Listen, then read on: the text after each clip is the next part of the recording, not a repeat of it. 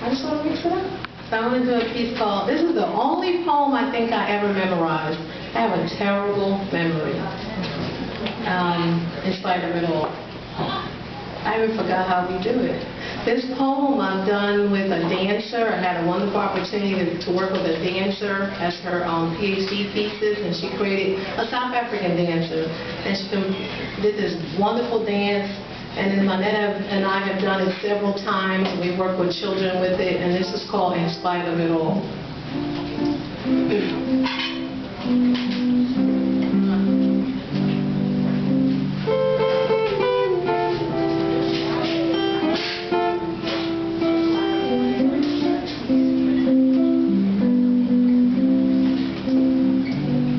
In spite of it all, we learn to love ourselves. In spite of it all, we learn to face those wounds of the past, and sometimes they were stinging wounds filled with salt.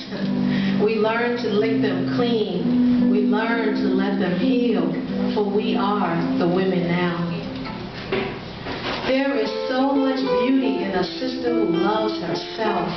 We smile at ourselves every time we can stand up straight without tipping over, for we are balanced now.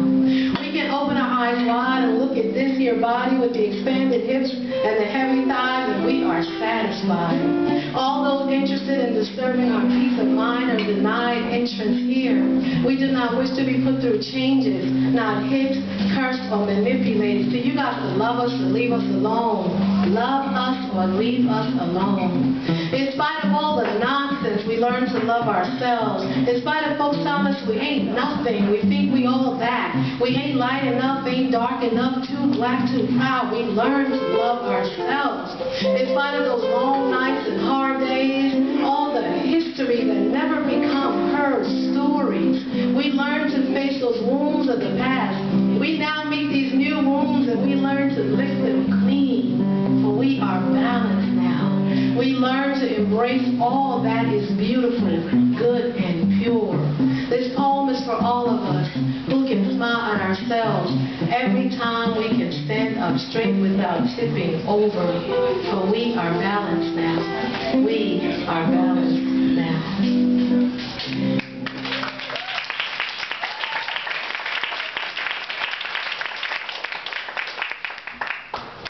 And this is a new piece. I've never read this before, so I figure you're eating, so you're happy, it'll be okay.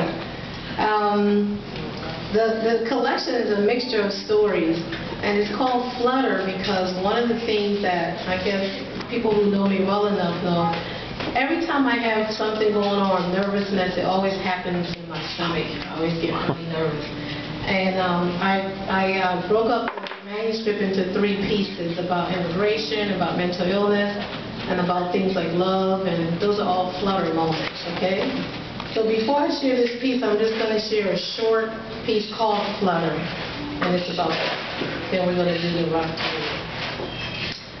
Everything used to take me in the belly. From the rumblings to the volcano, it all happened there. I am the daughter of a woman whose schizophrenic voices quaked and quivered me.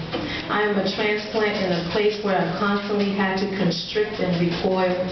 I am a girl whose trials with love contorted and tumbled me. All of these I've come to own. But these days, I am wanting a settling.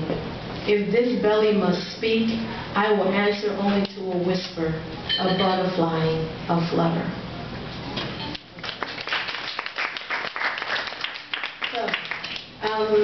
I like to mix things up. I talk a lot, so I don't get to this all day, so here you go.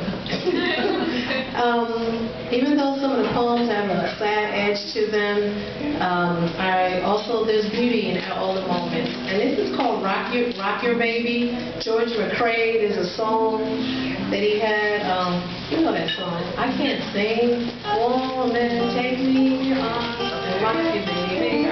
You know that song? Okay, you got it, right? Don't sing it. Okay. No, I'm not going to sing it. But anyway, this comes out of an experience in childhood. It's called Rock Your Baby. It's a very new piece. So here it goes. 1970s, 14 weeks on the Billboard chart. George McCrae's smooth soul lets you know that he's got a serious Jones. Woman, take me in your arms and rock your baby. George commands her to hold him with all her might.